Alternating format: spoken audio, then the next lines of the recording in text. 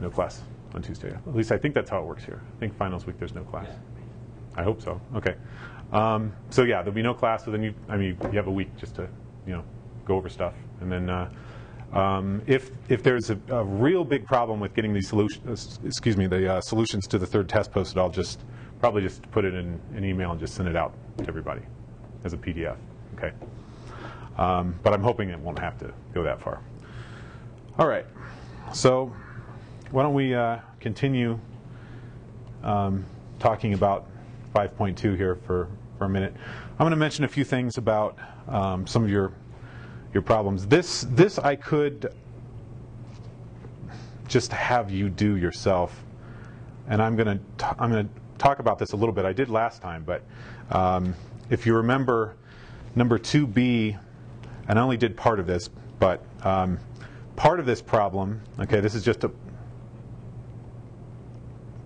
part of the problem, not the entire problem.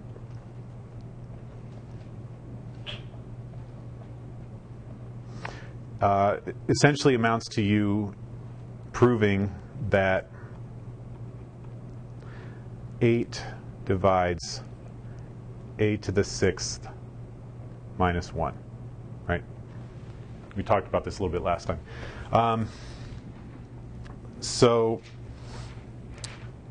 I guess the original problem was to show that a to the 6th is congruent to 1 modulo some bigger number, but the whole point is that you break the modulus down into its pairwise relatively prime pieces, right, by factoring, and then you just have to do it.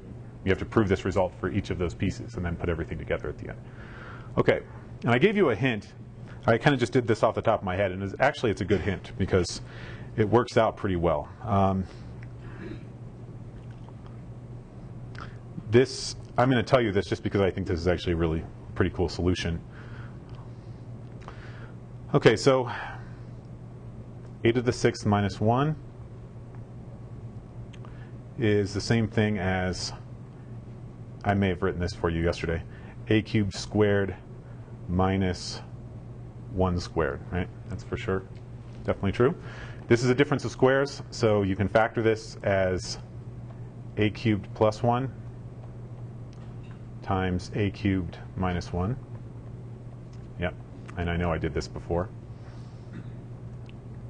And I told you, some of you may have forgotten this, but I told you that both of these can be factored. Because both of these are, well, the first one is a sum of cubes, and the second is a difference of cubes, right? Because 1 is the same thing as 1 to the 3rd. So you can factor both of these, and if you forgot how to do it, nice thing is we have the internet now. You can easily just go on Google and say factoring sum of cubes or difference of cubes. And you can get all these formulas in 3 seconds, right? So this actually factors as, the first part factors as a plus 1 times a squared minus a plus 1. Let's see if I get squeeze this in here. And the second factors is as a minus 1 times a squared plus a plus 1. Okay.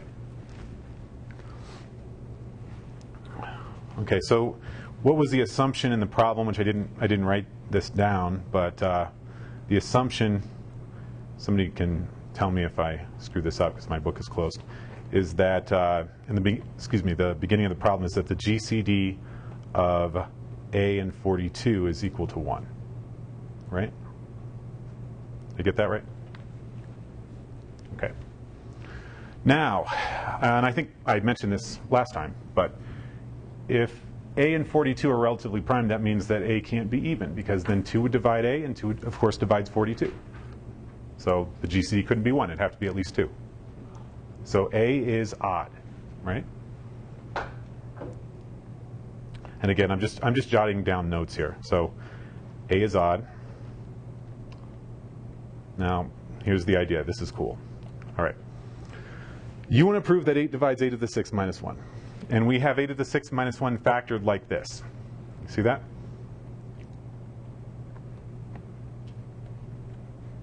Well, if a is odd, then a plus 1 is certainly even, right? And a minus 1 is even. And now think about this. I want you to think about this for a second. What do we know about a plus 1 and a minus 1? Well, 8 plus 1 is exactly 2 bigger than a minus 1. So these are consecutive even integers. Okay, think about pairs of consecutive even integers. 0, 2, 6, 8, 14, 16, 22, 24. One of them is divisible by 4. You can prove that, and you should, if you want to do it this way. That shouldn't, if you just doodle some examples, you should convince yourself pretty quickly that if you have a pair of consecutive even integers, one is divisible by 4.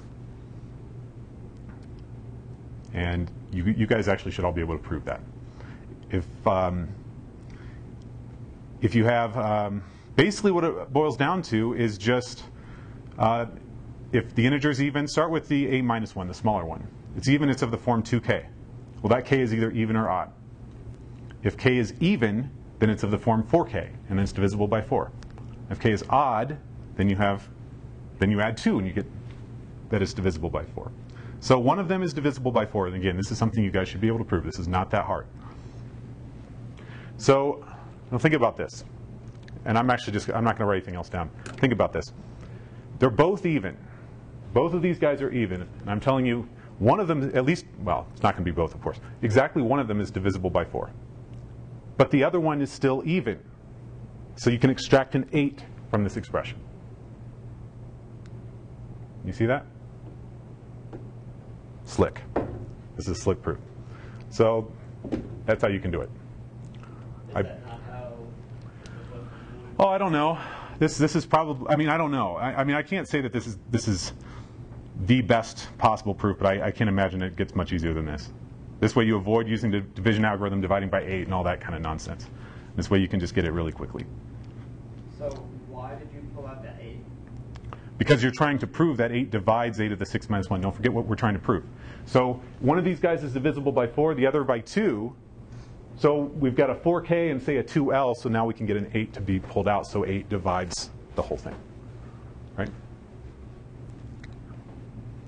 Does that make sense? Okay. So, fill in the details here. And yeah, the other part I think is just essentially just Fermat's theorem to get the other two factors, and then this is the one where you just kind of have to play with it a little bit till you see kind of how to proceed. But I just wanted to show this because I thought this was kind of a neat way to do it. Okay. Any questions about this one? Okay. Now, I'm also going to talk about a couple more of these. And again, I apologize again for kind of screwing things up on Tuesday. But actually, these problems all follow essentially the same format. And for the most part, there's not a whole lot going on with these.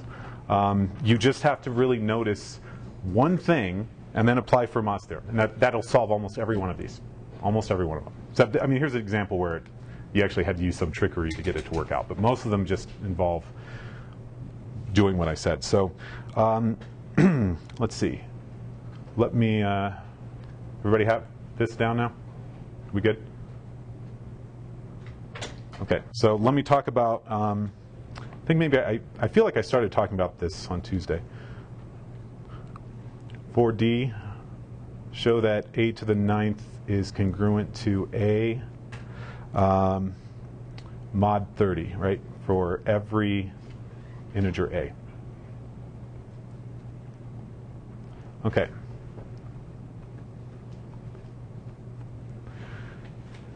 Two parts to this. And what I'm going to do here really will apply to more than just this problem. And we talked about this a little bit before. But first thing you want to do, and I know this is a little bit vague, but you want to take your congruent and you want to split it up into, okay, I'm just going to be informal here, into pieces by, sorry, okay, by factoring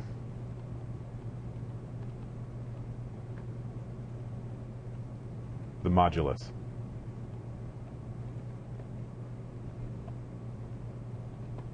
Okay. So what do I mean by that? I just mean, right, I think I said this to you guys on Tuesday, if I'm not mistaken.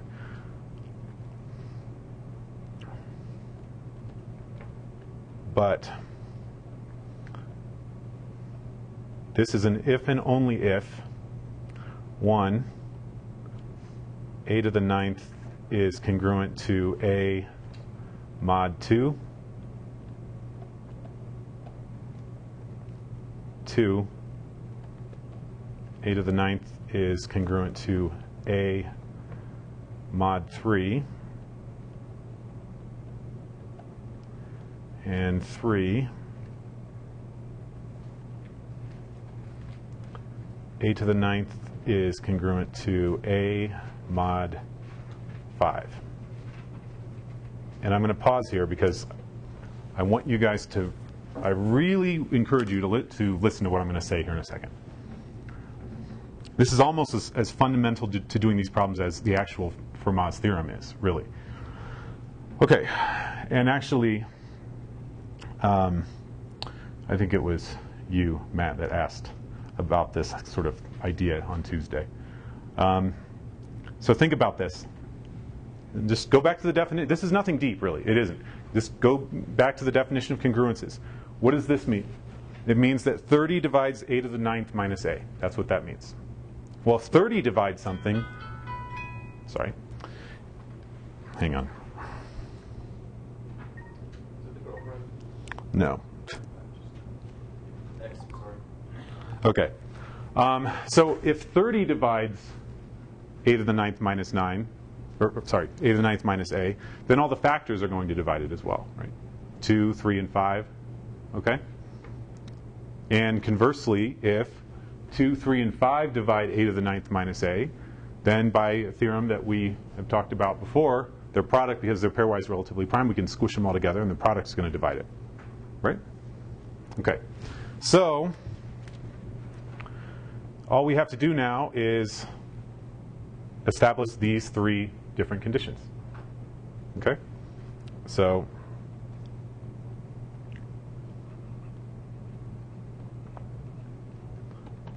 what about number 1? How do we do that? Well, these now you just apply Fermat's theorem to. That's really what it boils down to. Okay, so the first one, or the corollary, right?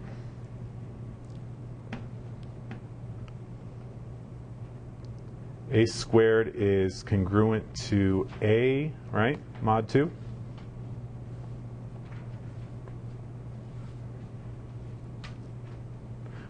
This is, actually it's a corollary, but this is, right, Fermat's theorem.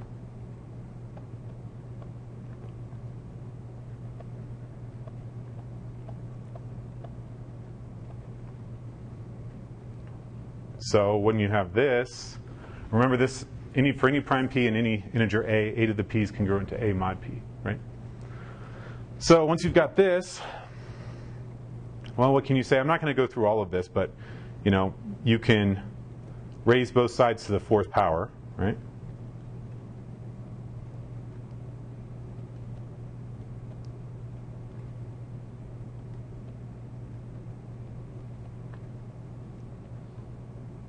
So what do we get? We get a to the 8th is congruent to a to the 4th mod 2, right?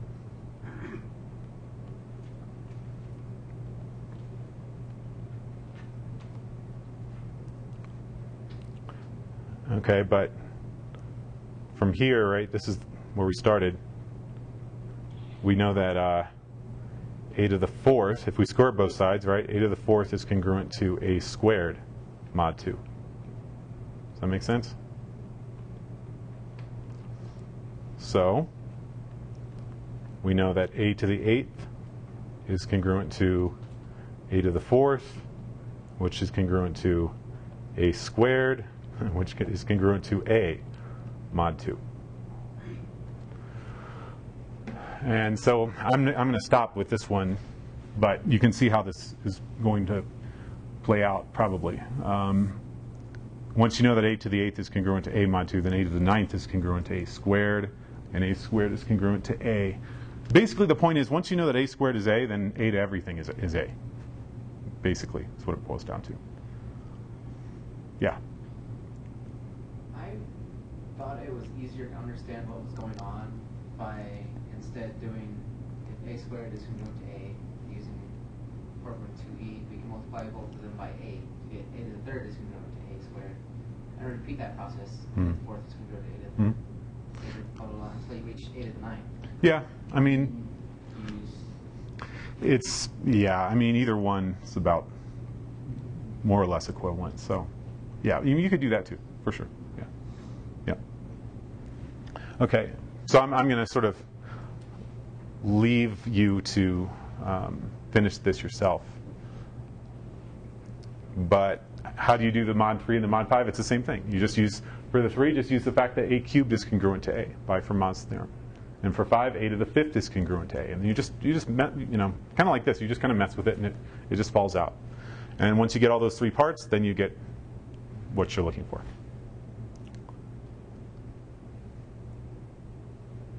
Is this okay? Any questions here about this particular problem? No? Okay. Will we see one of these on the exam? It's possible. Yeah, it's possible.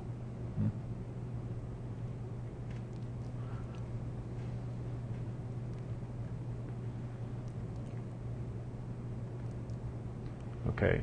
We okay then with this? Okay, so this is what you're doing for a lot of these problems is whatever your modulus is, you want to break it up and factor it into powers of products of primes, and then just attack each of those pieces individually using Fermat's theorem. And that applies to the vast majority of these. Let's see. So, for example, I'm going to do another one here. 6b.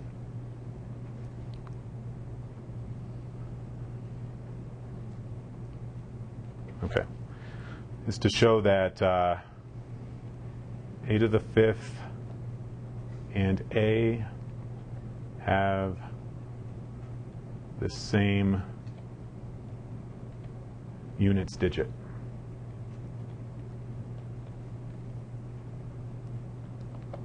Okay. And this is going to follow the same, basically the same thing. I actually have to deal with something real quick. I'll be right back.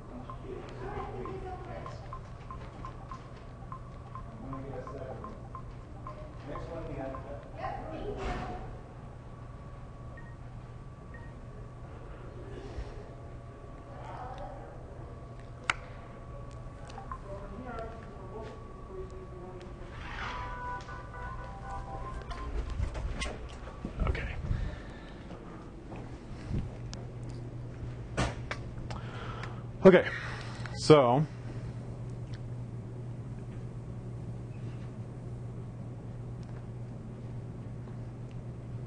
and I think, yeah, there's no assumption on A here. This can be anything.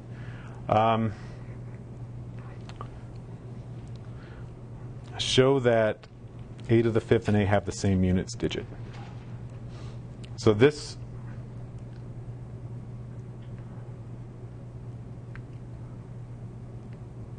goes something like this.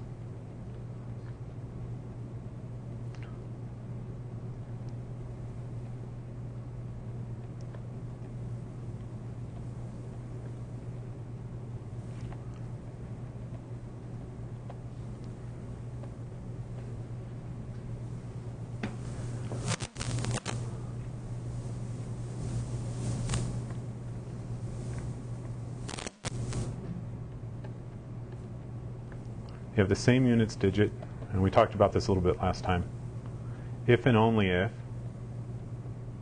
Okay, so remember what I said about the units digit, right? It's just what this is congruent to mod 10, reduced between 0 to 9, right? So this just means if a to the fifth and a have the same units digit, that means a to the fifth is congruent to, say, c, right? Mod 10. And a is also congruent to c, mod 10.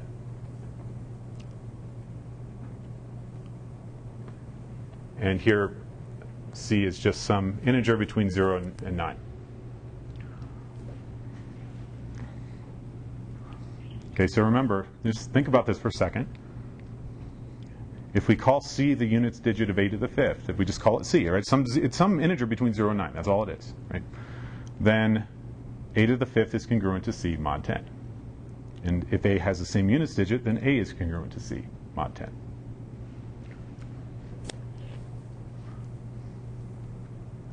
So what can we say about this? What can we conclude? A to the fifth. Sorry, I really mean an if and only if arrow here. If and only if a to the fifth is congruent to a mod 10.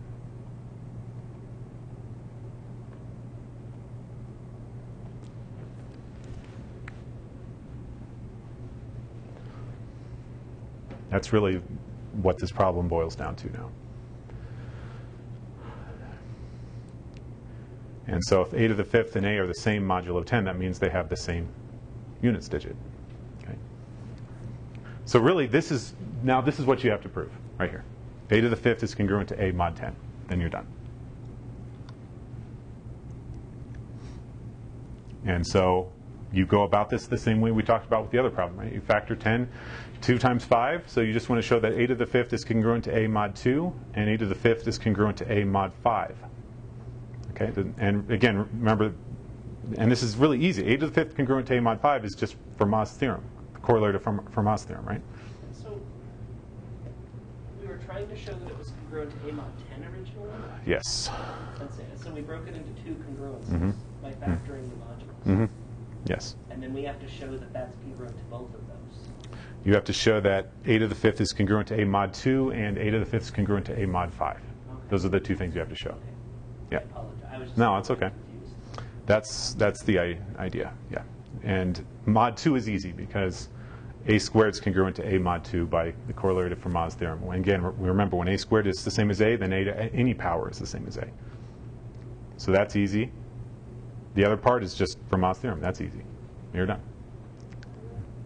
So there's not a whole lot going on here. Once you see how to, word the, how to attack it the appropriate way using these congruences, there's not much to do here, really. Okay, is this okay? Any questions? No? Okay. I'm going to talk about one more, and then I think I'm going to leave the rest to you to finish.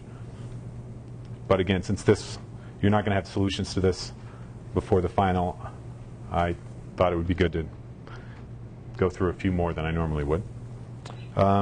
So 10a says that you're trying to prove something. So it says to prove the following thing. Prove if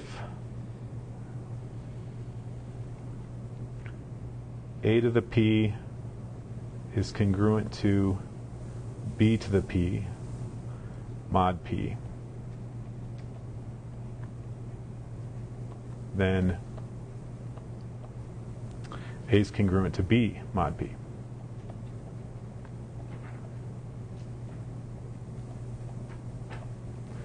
Okay, sorry, this thing is, I got to straighten this out. Okay.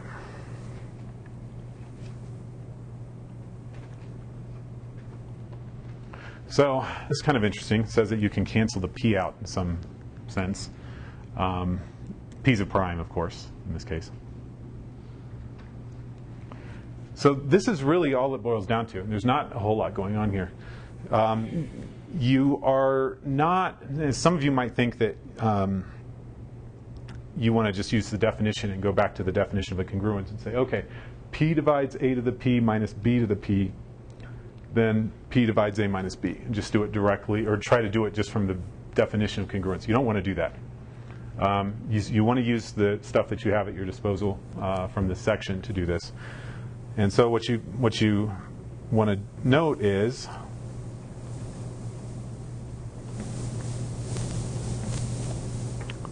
that A to the P is congruent to A, right, mod P. And B to the P is congruent to B mod P. And this is just from Fermat's theorem, right? Could you state the original problem again? Prove that if A to the P is congruent to B to the P mod P, then A is congruent to B mod P. Okay. So,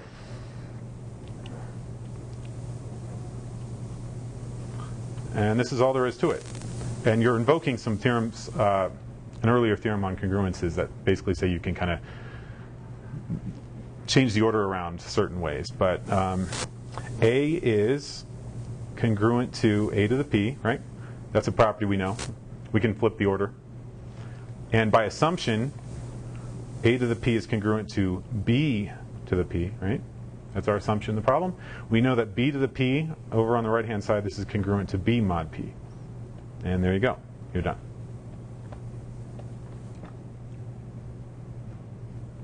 Use the transitive property of congruence, and you get that A is congruent to B mod P. I have a question. Yes?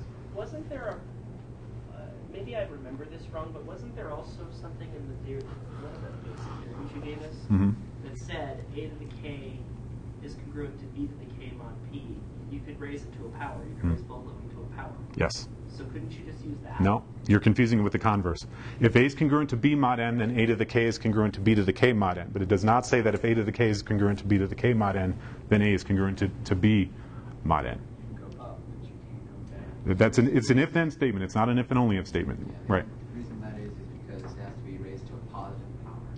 In fact, there was a question on the third exam that said, true or false, if A squared is congruent to B squared mod n, then A is congruent to B mod n. False. Not true. Choose A to be 4 and B to be 2. Doesn't work. Yes? In the directions, for some reason, we bring up the fact that assuming that A here is not divisible by the quantity. Right. Like No, I think that's just for the other part of the problem. Here you don't need it. You don't need it in this part. Because, what we used, A to the P congruent to A and B to the P congruent to B are true for any values of A and B. Yeah. But the last part, I'm guessing, is where that comes into play, probably. Okay. So really, you've got to, I think I've showed you all the tools, really, that you need to finish up the rest of the homework here. So I'm not going to do the rest of these for you. But it's really, these problems are not that bad once you just see what it is you're supposed to do. Okay, so anyone want to ask any questions about some earlier stuff, or would like to see a problem from, I don't know, maybe an induction problem or something like that? I mean, this is up to you guys now. Now I've done my piece here. If you want to ask about stuff, feel free to. Yeah. Okay. We were told that we were not going to have to prove anything that was shown to us in class. We can already use Right. those. Yes. Which essentially covers pretty much any main theorems that were in the book. Right. With that said, unless the problem is specifically directly from a homework problem, can we do that same thing? Like there was a homework problem that we used to solve this, so I'm using that. Oh. Yeah, I see what you're saying. I don't think that is even going. I know what you're worried about here, but I don't think that's even going to come up on the exam. So the problems that you're going to have to use, I mean, really, these are just things that are going to follow from, basic theorems in the section and such. And so, if there's any possible confusion, I'll make some note about it in the directions. But yeah, I know what you're asking, but it's not really going to come up. Okay. Yes. So we just do, I don't know, like chapter 1 to number 10. It's an induction proof. Okay. Greater or less than or equal to. Okay. Let's see. It was a homework problem, but. Chapter 1, number 10. Okay. Is it 1.1? Yeah, okay. Okay. It's on page 7. Yeah, I see it. Okay.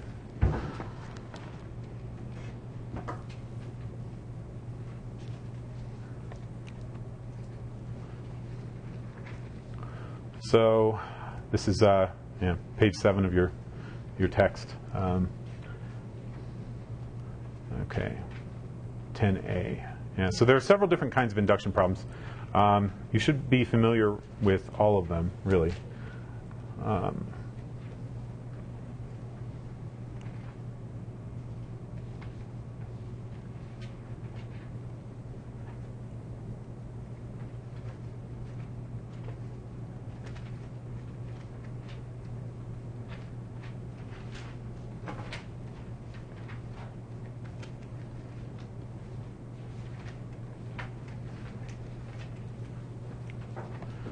Okay, so is less than or equal to 2 minus 1 over n. All right.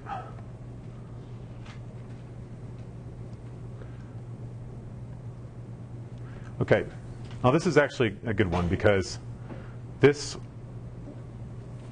what I'm going to do when I write the solution out here is, this is not going to be totally polished, but I'm going to do this in the way that I think the train of thought should sort of progress as you go through this problem.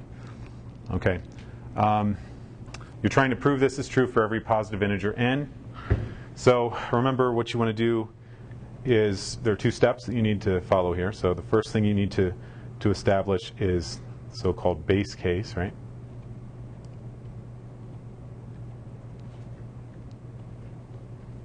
And that is, you want to prove that, or verify that, if you will, 1 over 1 squared is less than or equal to 2 minus 1 over 1, right? That's the base case.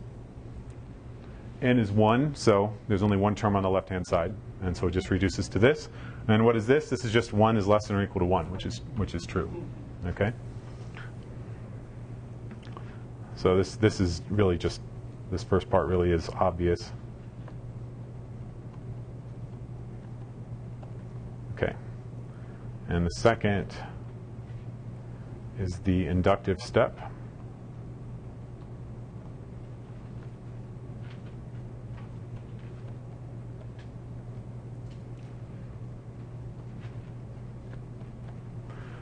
Okay, the inductive step then is when you assume that whatever it is you're trying to prove is true for some positive integer n, and you want to establish the same assertion for n plus 1, right?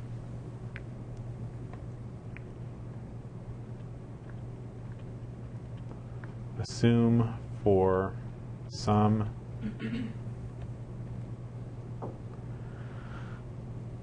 natural number n that 1 over 1 squared plus 1 over 2 squared plus on down to 1 over n squared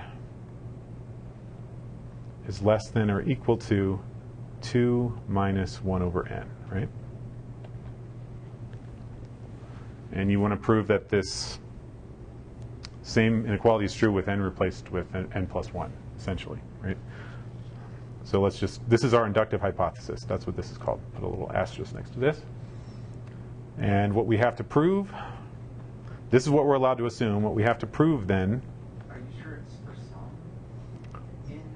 Yes. Well, you never write assume for every n and n, because then you've assumed exactly what it is you're trying to prove.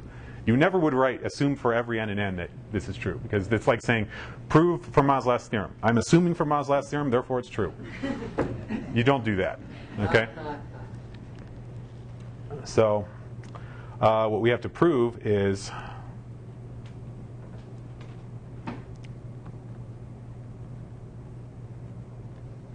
we just keep going, right? Keep going. And instead of stopping at n, we stop at n plus 1 instead, right? 1 over n plus 1 squared. And we have to prove that this is less than or equal to 2 minus 1 over n plus 1. Okay? Now, the idea behind induction is that you want to take your inductive hypothesis and you want to mess with it until you get what it is you're trying to prove. Okay? So,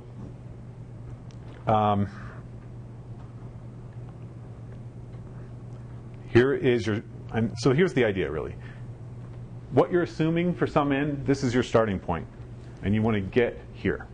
You don't want to start, and some of you were doing this before. You're starting with what you want to prove, and then doing some stuff to that. No. Logic, that's not right, really. You start with what you assume, and you get to the end, to where you need to go, right? If you start with what you're trying to prove, then you've tacitly assumed what it is you're trying to prove to be true. If you're working with it, maybe it's not true. Maybe it doesn't even exist. That's what you have to establish. You can't get your hands on what you want to prove until you start with the inductive hypothesis and get there through logical steps. Okay? That's the thing I want to stress about induction. Do not mess with what you're trying to prove. Start with what you assume to get there. Okay? So that's the biggest slip up I've seen when we were doing this before. So, One minor point. yeah. Mm-hmm. From our assumption, Mm-hmm. you said that we were essentially trying to prove replacing n with n plus 1.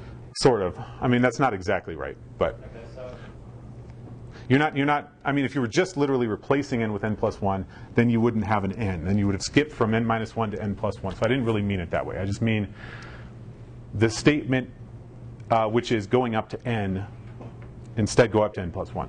So I guess my question at this point, Mm-hmm. even though like sometimes I do it and it works, Mhm. why are you adding an extra term on the left side if you don't have an extra term on the right side? Because, okay, look at the original statement here. Here's our original statement that we're trying to prove. So, if I were to call this inequality P of n, well, notice, okay, this is probably a better way to say it. This guy right here and this guy right here are the same.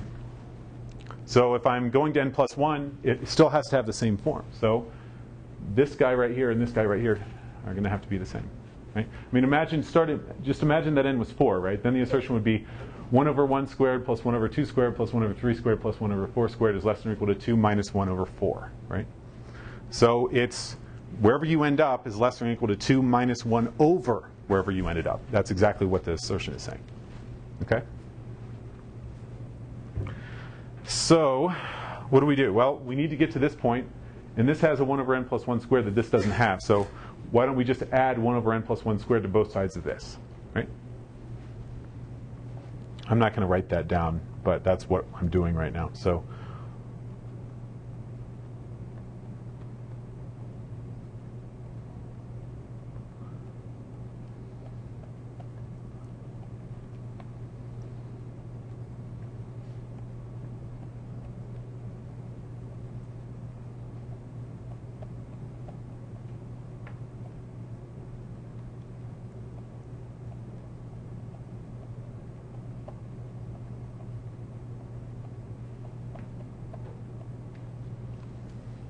okay.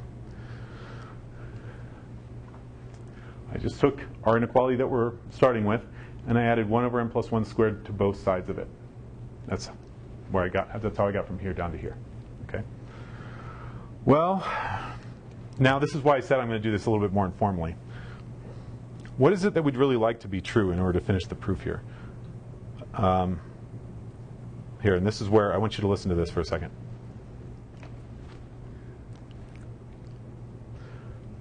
Okay, this is important. This is what we have right now. So what we're trying to prove, we have the left-hand side of the inequality right here. But we do not have the right-hand side. This is different than this. Okay? So what I would really like to show now, if possible, and think about this for a second. Think about it. I really would like to show that whatever this is is less than or equal to this. Because if I can do that, then think about it. Then we've got what we want on the left-hand side, less than or equal to this. And if I can show that this is less than or equal to this, then by transitivity, this is less than or equal to that. And that's exactly what I want to show. That should be your thought process here at this point.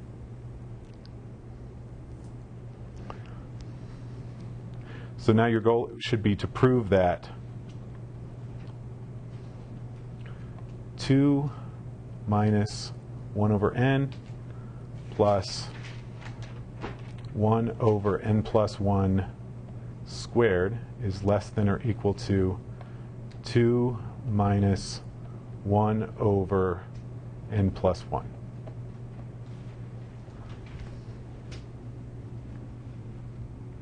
Yes? Is it redundant to put the less than or equal? Could you just say less than, because there's no way those terms can be equals? Yeah, I mean, well,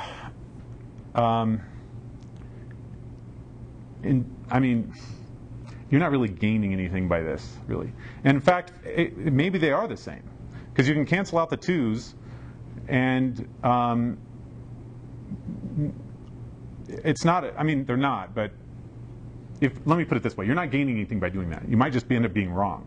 So since you only have to prove less than or equal to anyways, why not just leave it there? You see what I'm saying? Okay. Okay, so this is now what you have to show, is this. And now here's where, this is what you would do now, this is what you would do on scratch paper. And then you would work your argument backwards in your solution. Okay? Well, what is this equivalent to? Well, the 2's, we can certainly cancel the 2's on both sides, right? So this is really equivalent to just minus 1 over n plus 1 over n plus 1 squared less than or equal to minus 1 over n plus 1, right?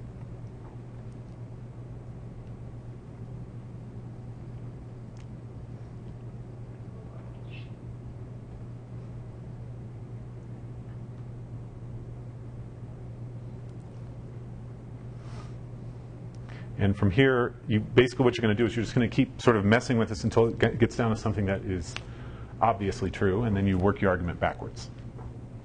Okay. Okay. Well, maybe we don't want these negatives. So we can rewrite this as, okay, sorry, I'm running out of room here.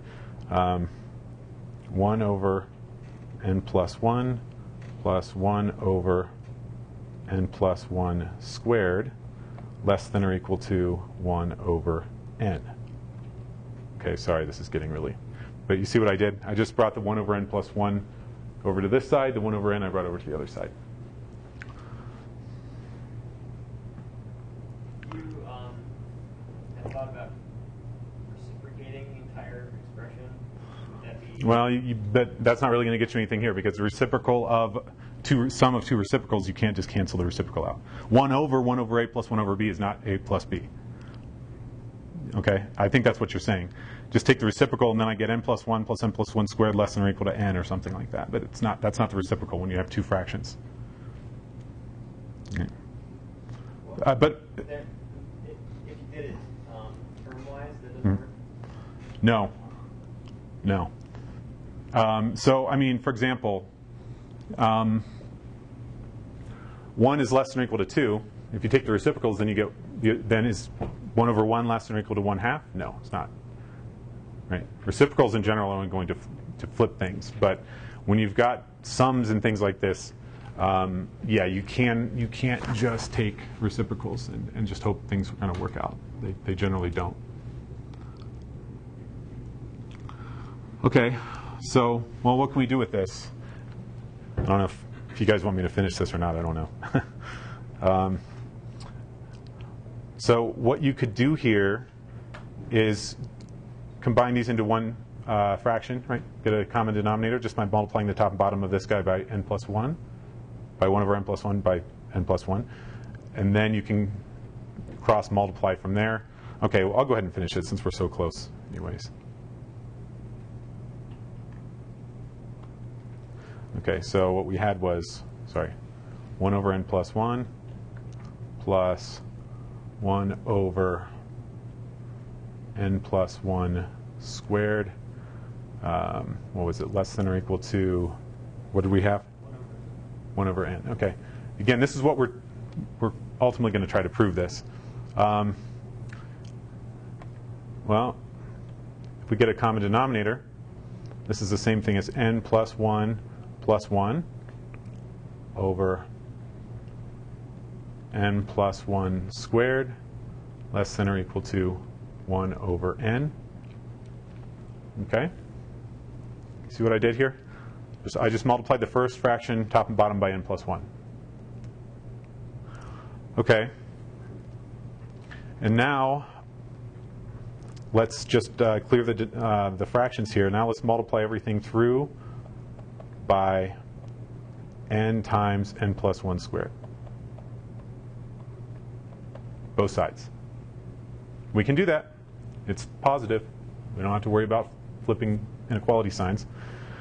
Then what do you get? Well, the n plus 1 squared is going to cancel, and then you're still going to have an n here. And then it'll be n plus 1, right? Less than or equal to, on the other side, it'll be n plus 1 squared left over, right? Because the n will cancel with the other n. Okay, so now you can see how this is going in your mind, right? You just keep going with this. N squared. Okay, so this just becomes n plus 2. So this is n squared plus 2n less than or equal to n squared plus 2n plus 1. See that? And that is definitely true. How would a really good proof proceed then? Okay, here. Let me just, I want you guys to keep in mind, this is important. I want to make sure you didn't forget this. I'm not saying that this is the right way to establish the proof. I'm saying this is what you do on scratch paper, and you say, I got to prove this. Well, this is equivalent. I mean, actually, in this case, you could do this because these are all if and only ifs. In general, you may not be able to do that. But, well, what's this equivalent to? This is really equivalent to the following simple assertion: 0 less than or equal to 1. And that is definitely true. So how would a nice proof proceed through this? We would start here and we'd go backwards. Now, in this case, and I'm being a little more liberal now with the if and only if arrows. If you want to establish something and everything you have is literally equivalent to what you're writing down after it, you can just do if and only if and only if and only if and only if, and get down to the end like this. That's fine. That's okay. So the proof really hinged on simply the fact that 0 is less than or equal to 1. That's it.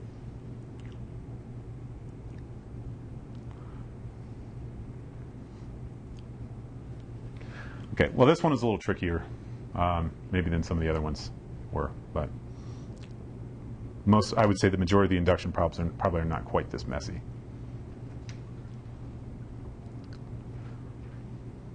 Other questions?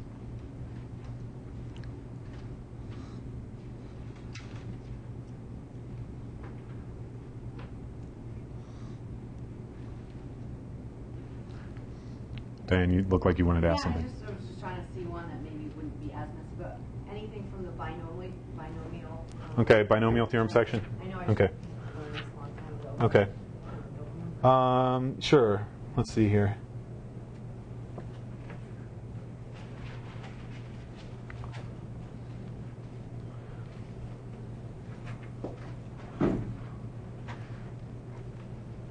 Okay, so I'll just remind you of this real quick. And this is the form the book gives it in.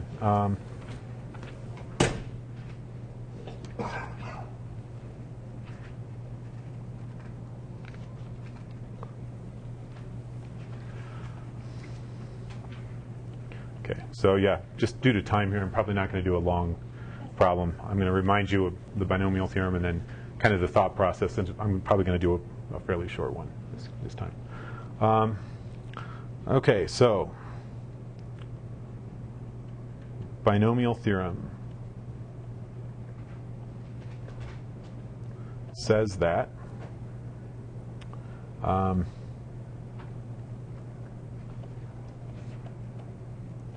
plus b to the n is equal to the sum from 0 to n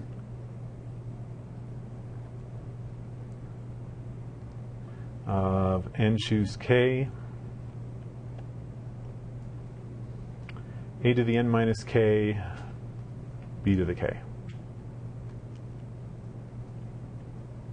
Okay, so, You said b to the k? yes.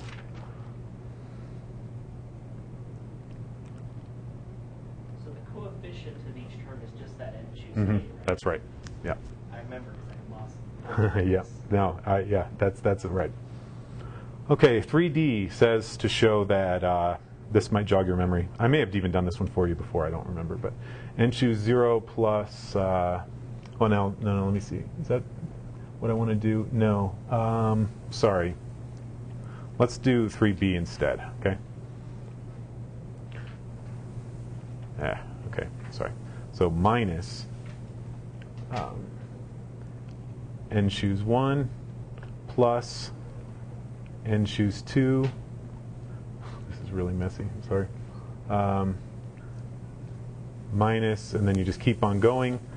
And at the very end, it's plus minus 1 to the n times n choose n. And the point is that this is equal to 0, I guess, right? Yes. Okay. And the point is to prove this by using the binomial theorem. Okay. Well, here's what you do. Here's the idea. Now, this one actually happens to be maybe a little easier than some of the other ones. But the idea here is look at your sum, and all you're doing here is you're just trying to choose a and b appropriately so that when you expand out a plus b to the n using the binomial theorem, you get exactly that. Okay? And so, first of all, whatever your expansion is, this needs to be equal to 0. And remember, if you look at the binomial theorem, the coefficients of all these powers are of the form n choose k, right? And all of these coefficients here are either 1 or minus 1. They're all either 1 or minus 1. Okay, so yeah. So then sorry, that's not what I meant to say. I mean, the coefficients actually go up there. I mean, we see these n choose k, these binomial coefficients coming up throughout the expression here. It's just that they also have either a 1 or a minus 1 on the outside. Okay. In the A and the B terms? No, I mean, if you look here, look at the n choose k in the binomial theorem. We have all of these things here, except the signs are alternating. That's all I'm saying. The signs are alternating, right? And if we want this to be equal to 0, then we want, if we're going to use the binomial theorem and want everything to collapse to 0, then a plus b should be 0. Okay? And notice that we also don't have any a's or b's or anything. It's always just either 1 or minus 1. So the most natural thing to try first then is just to choose, for example, a to be 1 and b to be minus 1. And then expand it out using the binomial theorem.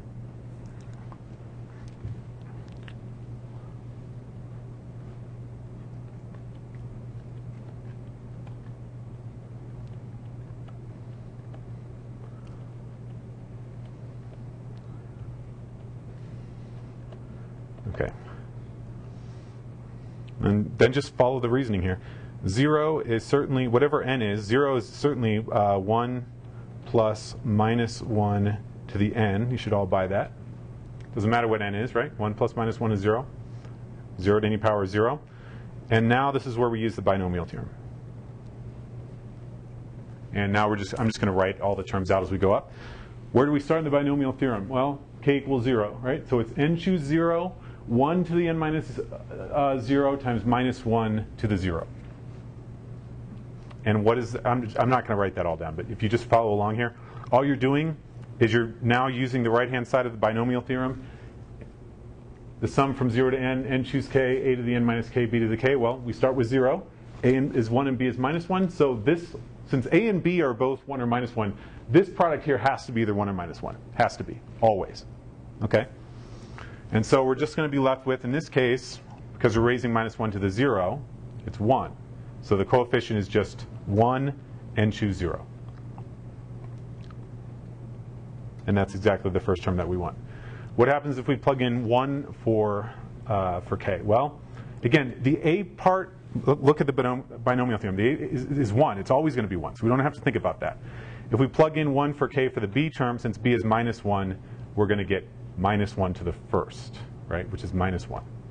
So then the second term will just be minus and choose 1. The minus comes from the fact that minus 1 is being raised to the first power.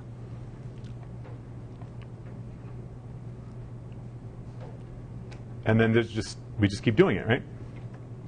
And this just continues all the way down to the end. And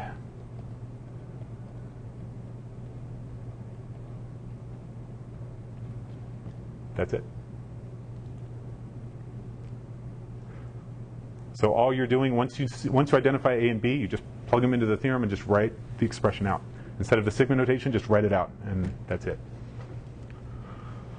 Okay, I think probably have to stop because I have to hand your homework back as well before you go. Okay, so what I've decided to do is this homework. Man, I've been really nice to you guys lately, so I have all this trauma occur to me, and I haven't had time to do my job as well as I should have. So I gave you a completion grade on this one as well. Okay. Now, before the final, you will have some of these. I'm going to pick a few of these to write up solutions to. So you'll still have. So let me say it this way. There was another assignment I gave you a completion grade for, although online I wrote up solutions to 3 problems. Those are fair game in the graded homework portion of the exam. Okay, even though it wasn't graded, that's still fair game. All of these things that you see online that I have solutions for, those are fair game. Okay, all right. When would you expect the servers to work? Knowing this.